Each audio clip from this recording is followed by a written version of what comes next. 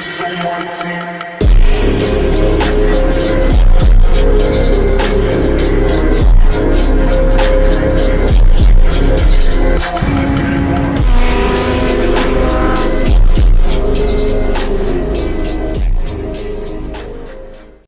YouTube, what is up? I hope everyone's doing a great day. Death Wish back again with another video. Got the G over here. Just got in this Koyorad radiator. Well, I've had it for about a month because I am doing the timing cover replacement and everything. So I thought I might as well get all these new parts because I will have to take off the whole entire front end. So might as well just replace everything, you know? So on top of getting the Koyorad radiator, we also got some Z1 hoses, just the upper and lower radiator. And then this hose that goes around the thermostat housing. Here's a better look. Silicone hoses. Oh, where you at? Right there. Yeah, the upper radiator. So one thing about this radiator, the Koyorad, it does not have an internal transmission cooler. So I did have to buy a separate cooler. It's a 10-row cooler. Yeah, and this is a fitting. It's a 10 AN to a 3/8 fitting, a bar fitting, my bad. I already have the Teflon tape, so it won't leak. You don't have to go with the Mishimoto, of course. This is like $100. You can buy a similar one on eBay for about 30 to 40 bucks. I will leave it below in the description.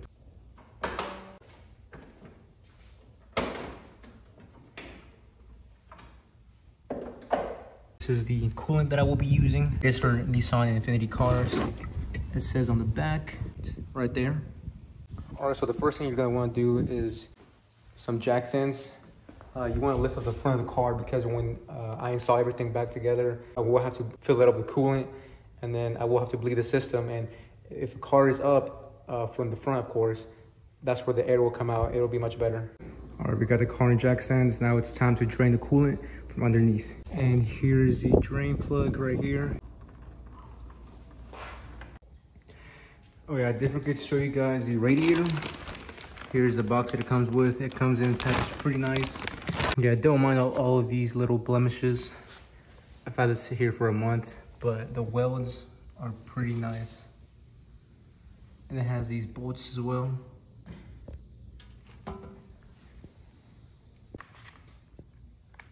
Here you got the logo. Again, the welds are pretty nice. They're not messy. Got the filler neck, and you can see how thick the opening for the holes are inside of there. Here's the back, and then you have the drain plug down here, and sabers over there barking.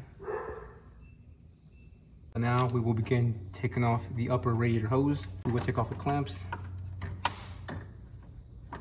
So now we will begin to wiggle this. Oh, that actually kind of broke easily. So some of your guys' hoses, they might be kind of seized. So you just want to move it from side to side.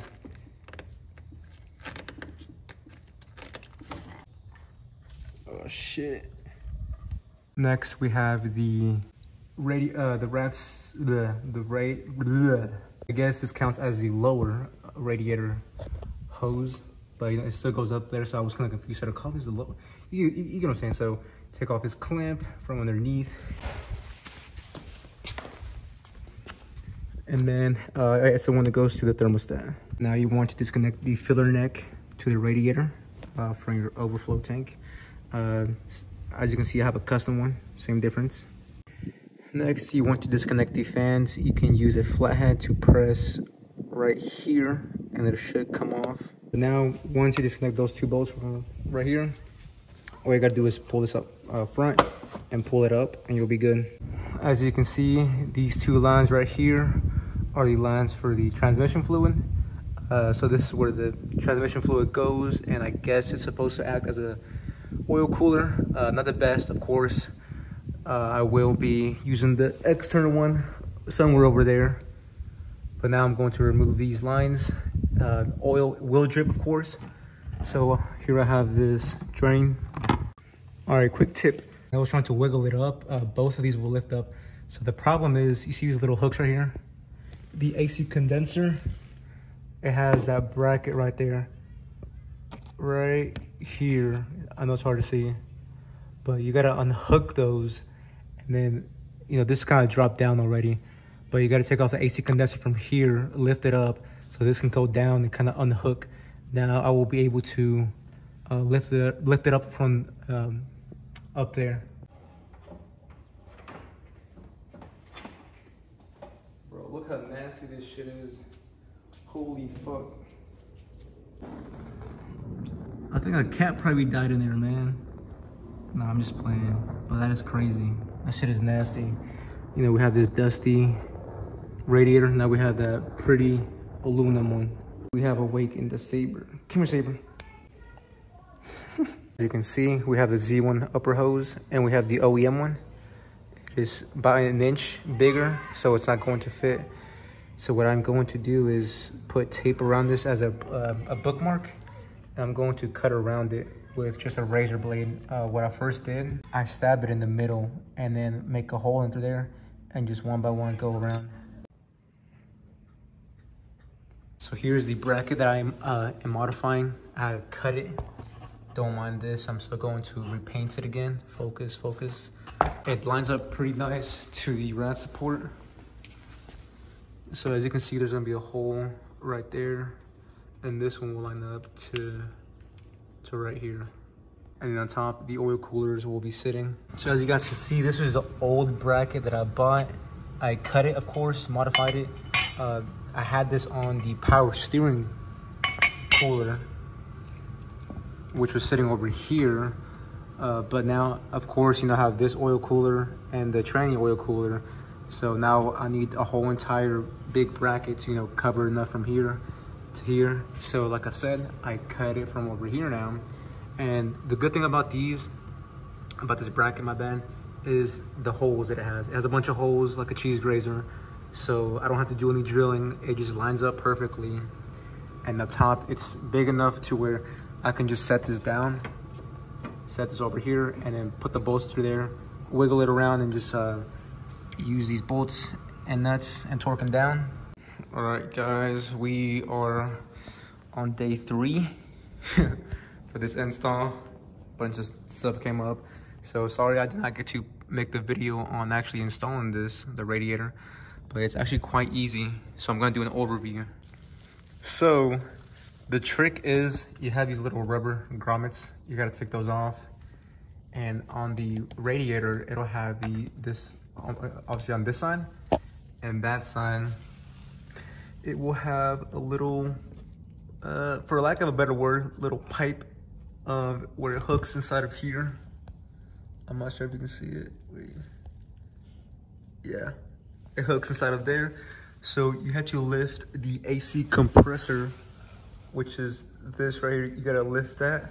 I was able to do it by myself, but you might need a buddy. So you gotta lift that, and you see this hook over here? Well, this is where the fans will go. It'll hook here and over here. But behind over here, the AC compressor has to hook first, right there. And right inside of there. So you gotta hook it. And at the same time, you're also trying to hook this. I have to trim this. I just not noticed this, but it's too long, so I gotta cut this because it will be hitting this right here. I gotta cut that. All right, guys, it's been a couple days, or actually a week. I know in the video earlier I didn't have all this shit, but yeah, I did the timing cover, chain guides, replacing everything, valve covers, radiator. Oh yeah, of course, because this is a video about a bunch of new stuff. I forgot where I left off, but yeah, once you put the radiator, of course, you just put everything's just back in reverse. You put the fans back, it clips onto the bottom, and don't forget to put the bolts, of course. But yeah, I'm gonna do this for a separate video on the oil coolers, but this is all I did. I'm gonna keep it bumperless for now just because she looks like a drift build. That's going to be it. Once again, thank you guys for watching. Subscribe if you're new. You know, I'm always voice cracked. I will catch you guys in the next one.